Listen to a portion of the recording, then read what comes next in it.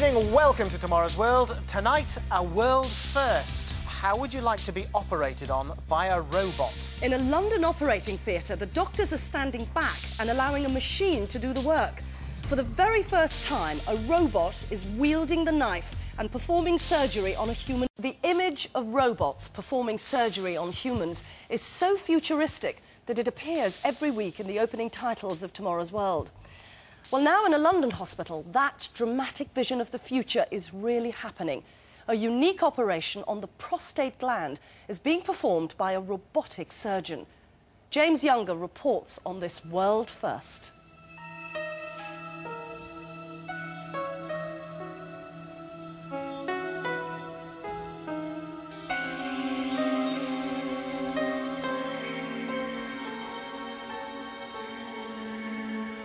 This team of surgeons from Guy's Hospital and engineers from London's Imperial College are making the final adjustments to the machine at the centre of a radically new form of medicine, robot surgery. This is the first robot in the world that's capable of surgically removing tissue from the human body. In a few moments, it's going to perform a highly skilled operation, completely unaided. The surgery is to correct a problem that plagues the lives of millions of older men, enlargement of the prostate gland. The gland lies down below the bladder. When it swells up, it presses on the tube delivering urine from the bladder, which makes it difficult to urinate. Sufferers constantly have the urge to use the toilet, but when they get there, they just can't go. Each year in Britain, about 40,000 men undergo a fairly standard operation to clear the blockage. But today the operation is anything but standard. It will be performed not by humans, but by the world's first robotic surgeon. Albert Friend is one of its first patients. Well, the first I heard of it was Dr. Nathan rang me, and I thought, good God, you know, what's going to happen?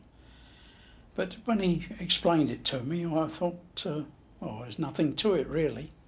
I mean, the advancement of science has got so great now that there's no need to worry about machines doing work. This operation can be easily adapted for a robot to do it because it requires constant mechanical repetitive actions, and one of the main functions of a robot is to repeat your actions again and again, accurately and more precisely than the human hand. This incredible piece of machinery is capable, without human help, of removing lumps of tissue from the prostate gland. Its automatic arm will travel right down the centre of the penis to reach its target. And the robot won't use anything as crude as a knife to cut through the gland.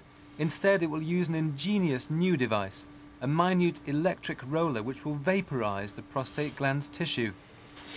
The robotic surgeon is now almost ready to start removing part of Albert's prostate gland.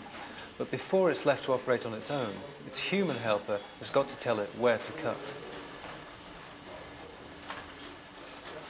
By using an ultrasound probe, the human surgeon is able to see exactly how enlarged the prostate has become. You can just see it on this screen. It's the dark grey area around the centre.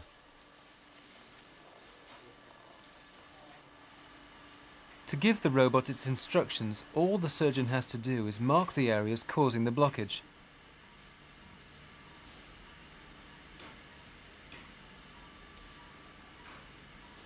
The robot now has a precise three-dimensional model of the tissue that has to be removed.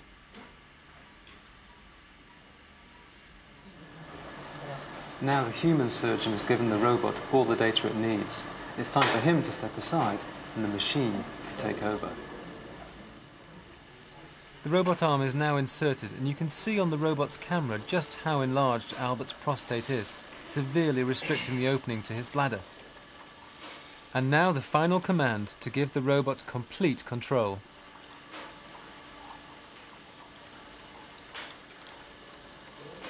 As it starts work, the robot's electric roller moves towards the prostate. The roller's so hot that it vaporizes the enlarged tissue. While it's all go for the robot, there's nothing left for the human surgeons to do but watch. It felt strange that no one in the theatre seemed to be doing anything. Well, I'm carefully monitoring the situation, making sure that it's doing the right thing. And physically, I'm not doing anything. The robot is doing the operation at the moment. Gradually, the path to the bladder opens up as the robot follows its pre-programmed path of destruction, each step charted on an ultrasound map. After 20 minutes of burning away tissue, the prostate gland is a gaping black hole. Entirely without human help, the robot has managed to remove the enlarged parts of Albert's prostate. The robotic surgeon has performed so well that the doctors here hope it could shorten the ever-increasing queues for this operation. At the moment, in this country, there are about 2.75 million patients waiting for prostate operations. Currently, we are doing about 42,000 patients a year, including the private sector, which would approximately take us 40 years to do it if you keep doing the conventional operation. So definitely we need an alternative, and one alternative that we are investigating to see if it's suitable would be the robotic operation.